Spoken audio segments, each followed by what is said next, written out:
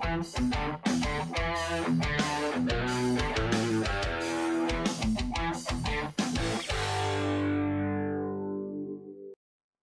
everyone and welcome back to this channel. It's been a while since I made some videos, had a lot of stuff going on in my life, had a move. I moved to South America amongst other things, I've been pretty busy. Now today I want to talk about a couple of things that I've been talking about for a couple of years to my patients, and those things are exercises for, well, videos for the medial triceps and the wrist flexors, and this video is going to cover the medial triceps, and the next one will cover the wrist flexor muscles. This is mainly in treatment for ulnar nerve entrapment that happens with elbow bending. Okay, so the ulnar nerve, common problem that a lot of people have, irritation and numbness of the two last digits, pain along the medial side of the forearm, the ulnar side of the forearm, and even at the elbow, quite common. The ulnar nerve, it has several entrapment areas, compression areas. It goes through the scalenes, then under the collarbone, under the pec minor, then it goes under something called the arcade of Struthers, which is a ligamentous area in the medial distal side of the humerus.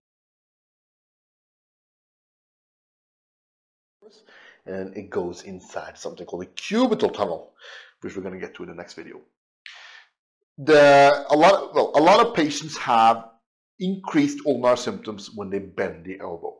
If it doesn't happen when you bend the elbow, it's probably coming from another area, for example, the collarbone or something in the neck, the spine. But if it really aggravates with elbow bending, the problem tends to be the medial triceps. And I will show you today how you can exercise it. It's actually quite difficult, but I've developed a good method to do it, and I will show you that today.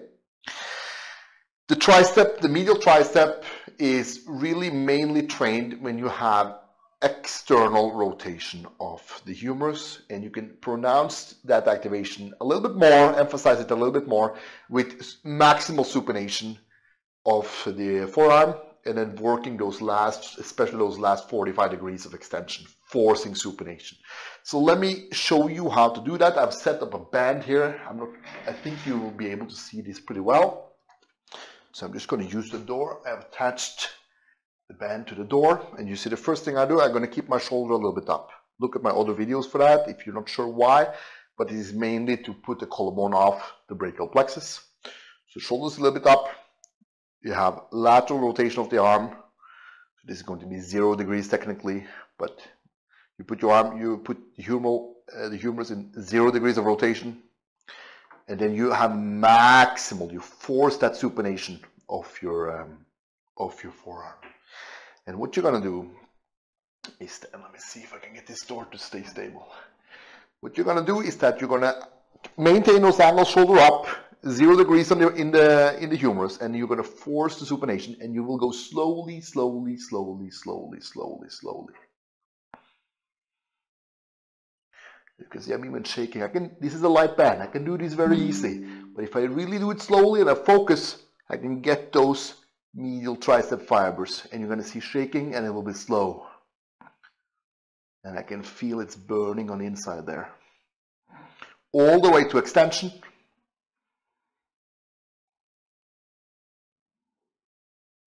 All the way to extension. And you do this until you feel mild to moderate fatigue, once or twice per week. This exercise is great for ulnar nerve entrapment at the elbow that tends to worsen with arm bending, elbow bending. It is also good for triceps tendinitis. A lot of people have very strong lateral triceps, weak medial triceps, quite common. So I recommend these exercises. Well, this exercise for that problem. I hope this will benefit you.